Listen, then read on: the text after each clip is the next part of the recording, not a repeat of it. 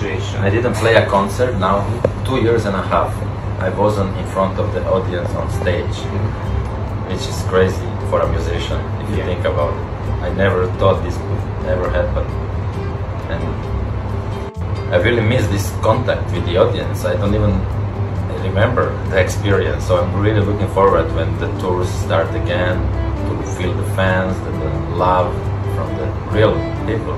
But and what about the girls? I have to ask you, because last 2 years ago we did another interview, and I told to you that you are ridiculously handsome, and that's not accidentally.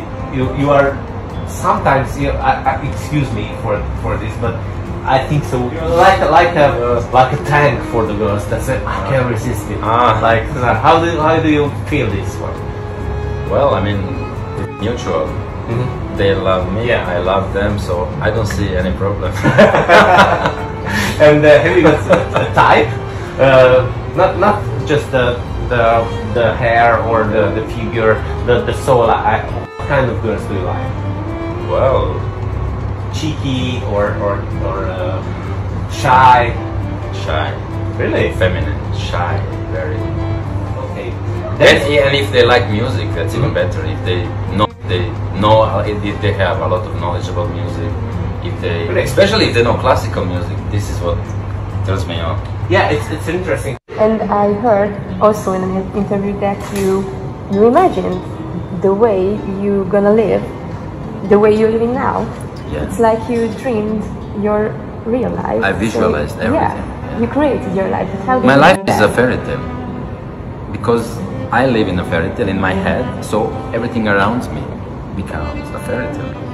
I believe in that. Actually, it's like mindfulness or something. Yes, so. And I really believe the life is magical, life is beautiful, life is a fairy tale, and then you really make your reality the same way. If you are negative, you attract negative. If you are thinking like me, like a child, I never grow up, I never want to grow up, I just live in this fairy tale. Magic land of romance, of love, of music, of beauty, and my reality is like this, and it's just gonna get better from now on. Yeah, well, tell me something. Tell me some details in this. How are you creating this life? So, I mean, you sit down, you're meditating or something? It's all in the mind. I'm 24/7 in this magical atmosphere, basically. I don't want to accept reality for what it is. I have my own reality, which is beautiful, which is like in the most amazing movie. But how can you not raise your attention to the... I just don't care. I ignore the noise. Just don't listen to anyone. Don't listen to anything. Switch off the news. Switch off TV. Don't read any article. Just create your own magic world. It's like you have a magical island in yourself. And everyone can do it. It's all here. And here. But what would you say to a lot of people who cannot imagine how to live like that? I know it's not easy, because a lot of people just get under this influence of everything. Social media. First of all, everything starts from your parents at home. You listen to them, you believe them, they are your authority, you think they're right. And then school, the kids around you, then so you get influence from your friends, and then media. All your life they're washing your brain and setting you up for failure, basically. Brainwashing, Brainwashing you. And I decided to brainwash myself from the... I like that. As soon as I was born, so I just didn't care what anyone was saying. No one believed anything. Who would believe if I told them, with cello I will change the world, I will fill up stadiums, arenas, millions of people will love what I do? Who would believe that? Because cello was not even a popular instrument. Not even in the classical music is not considered some important solo instrument, And all the music that they do, classical music, these old romantic songs, no one thinks, everyone thinks it needs to be something that is popular now, that is trendy, and I just never cared about anything. I just followed my heart and did what I want to do. And I'm a romantic soul, I'm this old soul, and I just follow my dreams. Oh, it's so Also. it's good. Yeah. Not impression, but yeah. I saw your latest, one of the latest videos. There's a beautiful girl. Who is she? The cello girl. She is a mysterious girl. So, and she has to stay mysterious. That's the whole point. She is Mrs. Cello. Mrs. Let's call her Mrs. Cello. Is she Hungarian? That's all. It's a mystery. Oh wow. We will never know. But tell me something about this video because it seems to be symbolic to me and to everything. This everyone. video means so much to me on so many levels. Because it's like, because cello, when I play cello usually, I always imagine it has a shape of a female body. Cello itself is such a sensual instrument, and when I make music, when I play cello, it's always like experience of making love. Oh my God! Wow! You know, very intimate experience, and that's how I treat my cello anyway, like a woman, like some feminine. And then I wanted to amplify that feeling through the video to show people how it really feels to make music on the cello.